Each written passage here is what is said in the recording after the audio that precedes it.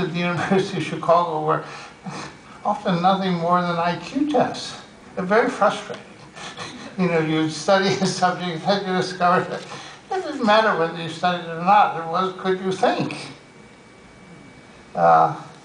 Chicago has been rated, University of Chicago consistently gets rated as the third most unpleasant university in the United States.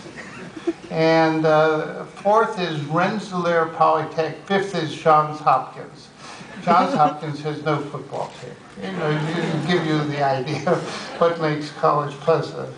And the two most unpleasant places to be educated are West Point and Annapolis, our military academies. Not the Air Force, that's sort of a joke, but the other is, you know, pretty. So I realized the University of Chicago was officers' training school for intellectuals. It was out there to make me an officer, a leader. Okay, not a businessman, a leader. Okay, so so my ambition has always been to lead people, because I was trained to lead people. Because you know, the main reason you want to lead is you don't want someone else to lead.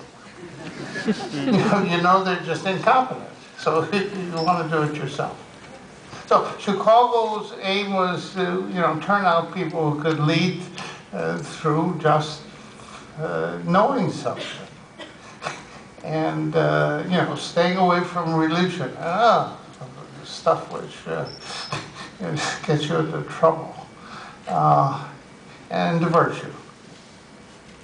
So. And this, you could say, well, why am I talking about religion? Francis Crick felt the same way, you know. And I think the intensity in which we, you know, were interested in DNA was, if there's no God, what else is there? You know, where does life come from, and how is it possible? So Francis actually thought, after we found the DNA structure, you know, it'd be easier for religion to vanish. That was just nonsense. You know, our structure doesn't affect religious people at all. You shouldn't expect it. But, so Francis, you know, resigned from his college in Cambridge because they were going to build a chapel. And, you know, said, and then sent 10 guineas, a little more than that, to Winston Churchill for a fund to build a college brothel.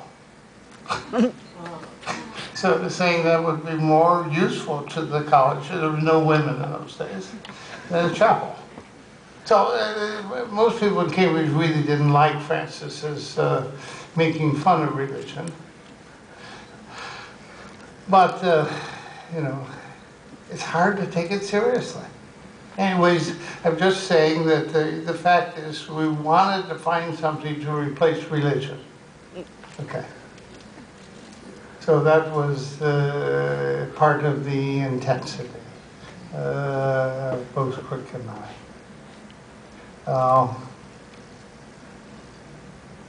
So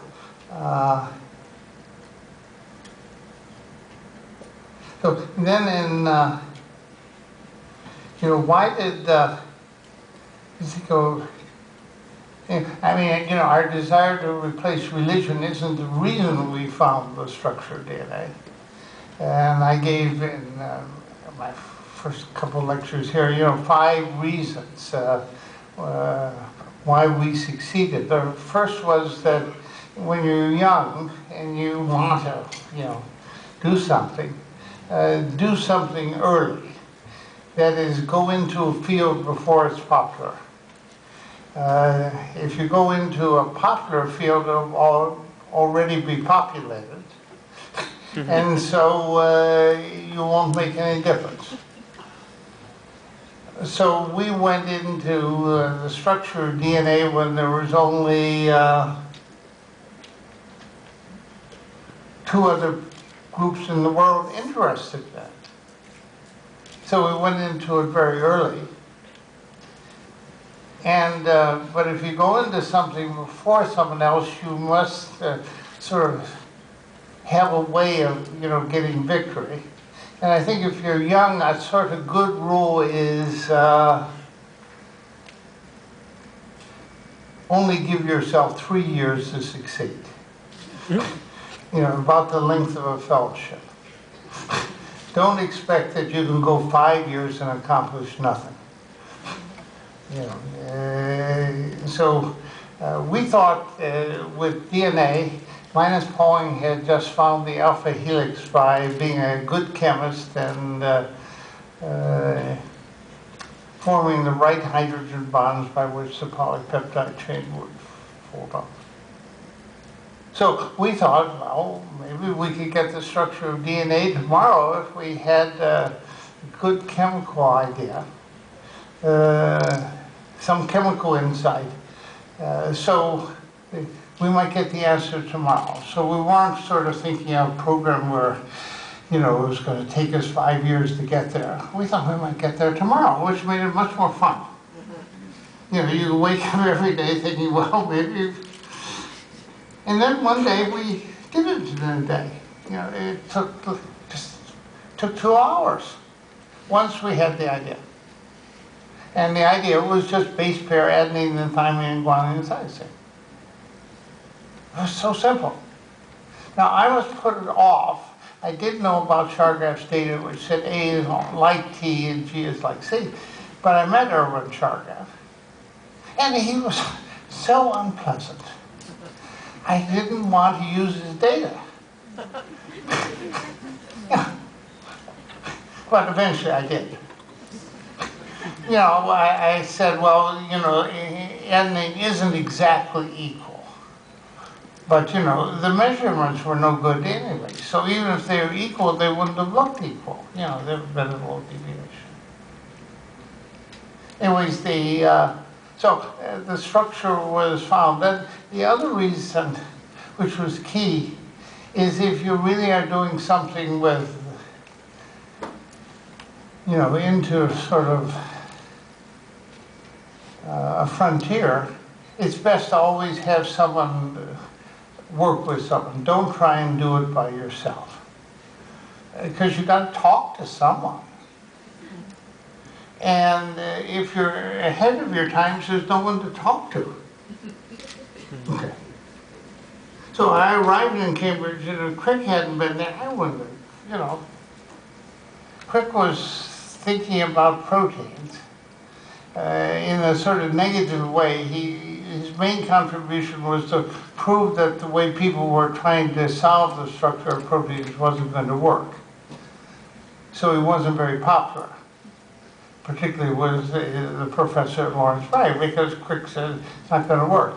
Anyways, Francis, knew that the experiment said the gene is DNA, and he could.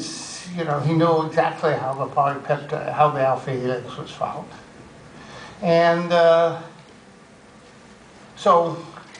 and he understood X-ray diagrams. The other thing, which is why we succeeded, is we talked to our competitors. Now, that's a tricky thing to do, because you both want to win. And science is a little different than business. In business, you want to kill them. But in science, you don't know how to kill your competitors because they're the only one you can talk to.